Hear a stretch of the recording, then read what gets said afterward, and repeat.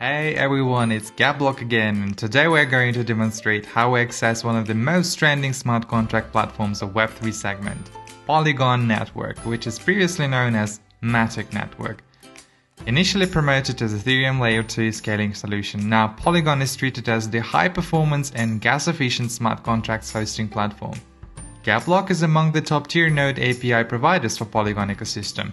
As such, we're going to demonstrate the process of interaction with Polygon in our next video.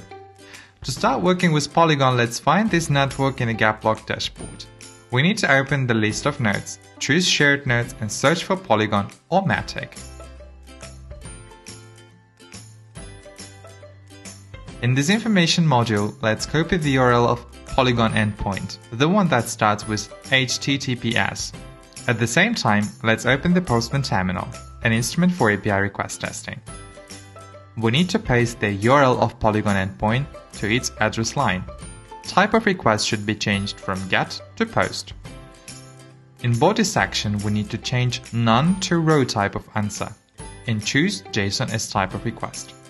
Then, we need to create a header for our request. Let's set XAPI key in the bottom line to utilize our API key identification number. Then we need to find this number. GetBlock issues these numbers to identify the users and their tariff plans. Let's get back to our GetBlock account. In the test box, let's copy the number of API keys and paste it to the terminal's API key field. Then we need to set the body of our request. It has the code we will send to the blockchain. To do so, we need to open the technical documentation of GetBlock's architecture. Main menu, Documentation. Let's proceed to the Available Methods menu and find the documentation for Polygon. In this video, we will experiment with the getTransactionByHash command. It can be found as Ethereum getTransactionByHash. This command displays the information about a transaction requested by transaction hash. We need to copy the code of request, the part that goes after the words data row, and paste it to the upper field of our Postman request. At the same time, we can use every hash of a Polygon transaction. Let's replace the sample hash by the one from Polygon Network Explorer. You can take every finalized transaction for your experiments. Paste the transaction hash to param string and send the request to Polygon. Nice, we're good to go. The information about the transaction is displayed in the second field of our dashboard. Now let's experiment with another API request method, WebSockets.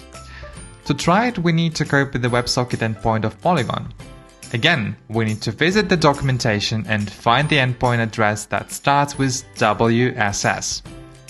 Let's open the command line and insert the code required to access the Polygon node. As displayed in the demo, we can use WSCat module and set XAPI key as header. The API key can be extracted similarly to the previous demo. Once we get connected to the network, we can proceed further. We copy the code of request from Postman after slightly modifying it, actually by just deleting spaces. Our request should include 4 inputs: JSON-RPC, method, params,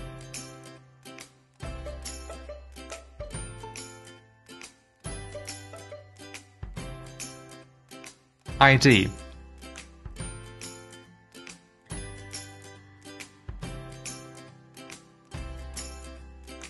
So, as we can see, the result remains the same. With the comment, we restore the wide array of data about the transaction, initially knowing only its hash, which is an encrypted, non-human readable form of the information.